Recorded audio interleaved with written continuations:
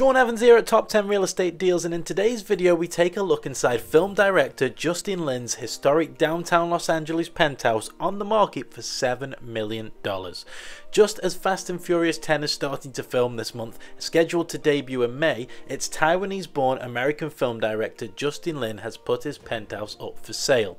Originally constructed in 1925 as the West Coast headquarters of Nabisco, it was converted to a live and work community in 2007.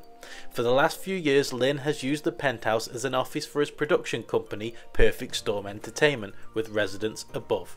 This open-plan property features 3 levels and an abundance of Los Angeles sunshine oozing through each individual floor.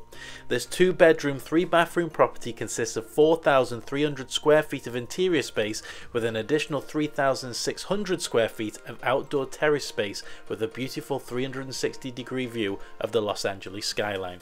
It's a flexible space and the building is extremely private with an all-around-the-clock concierge, a swimming pool and the tax-saving Mills Act. There's been a recent resurgence for downtown LA property and the art district with whole new foods, new indie restaurants, 3 just launched breweries, art galleries, boutiques and the revitalized Grand Central Market. But you've got to bid fast and bid furious, as this property is sure to accelerate off the market quick. I've been Sean Evans, you've been watching Top 10 Real Estate Deals, and stay tuned for every single Monday as we'll be bringing more celebrity properties right to this channel. Goodbye!